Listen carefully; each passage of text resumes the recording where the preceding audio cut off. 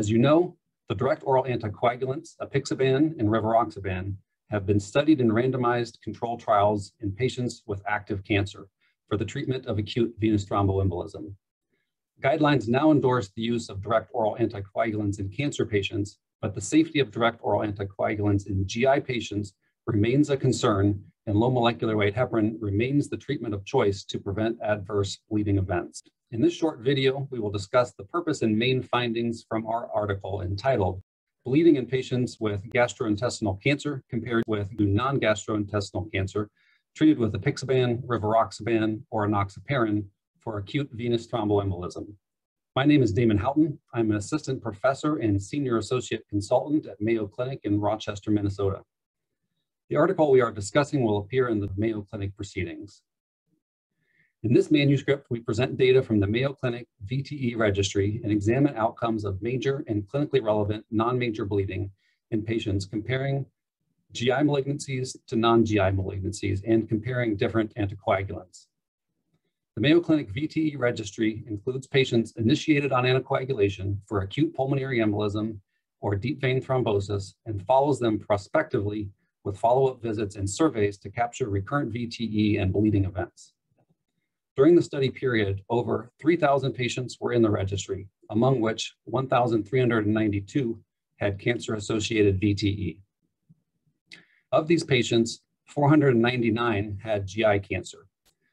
Within the GI cancer category, 272 had luminal GI cancer, and among these, 208 had lower GI and 64 had upper GI malignancies. 176 had pancreatic cancer and 51 had hepatobiliary cancer. We first examined major bleeding and clinically relevant non-major bleeding in Apixaban, Rivaroxaban, and Enoxaparin treated patients with GI cancer and non-GI cancer. When examining Apixaban treated patients, we found that GI cancer patients had a higher rate of major bleeding compared to Apixaban treated non-GI cancers. And this finding was most pronounced in those with luminal GI malignancies. This finding was in contrast to what we observed with Rivaroxaban and Enoxaparin treated patients. Neither of these anticoagulants demonstrated a higher risk of bleeding in GI cancers compared to non-GI cancer patients treated with the same anticoagulant. Upper GI cancers have been a particular concern in Rivaroxaban treated patients, leading to a protocol amendment that excluded these patients from the SELECT-D study. Among 8 GI cancer patients treated with Rivaroxaban in our study, none had major bleeding, compared to 4 major bleeding events in the 11 patients in the SELECT-D study. We next examined only patients with GI malignancies and compared each anticoagulant to each other. Apixaban had a numerically but not statistically increased risk for major bleeding compared to Rivaroxaban and Enoxaparin.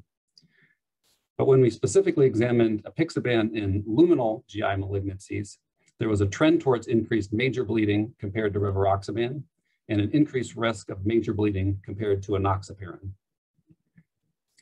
The takeaway message of this article is that the conclusions from randomized controlled trials of direct oral anticoagulants, specifically in the subgroup of patients with GI malignancies, deserves further scrutiny. Our study suggests that Rivaroxaban may be safer than initially suspected in GI malignancies and that Apixaban may not be as safe as expected. Ultimately, our findings need to be confirmed by other observational and prospective studies, as randomized controlled trials evaluating these questions are unlikely to occur. On behalf of my co-authors, thank you for your interest in this article, and we hope you will read our article in full in the Mayo Clinic Proceedings. Thank you. We hope you found this presentation from the content of our website valuable.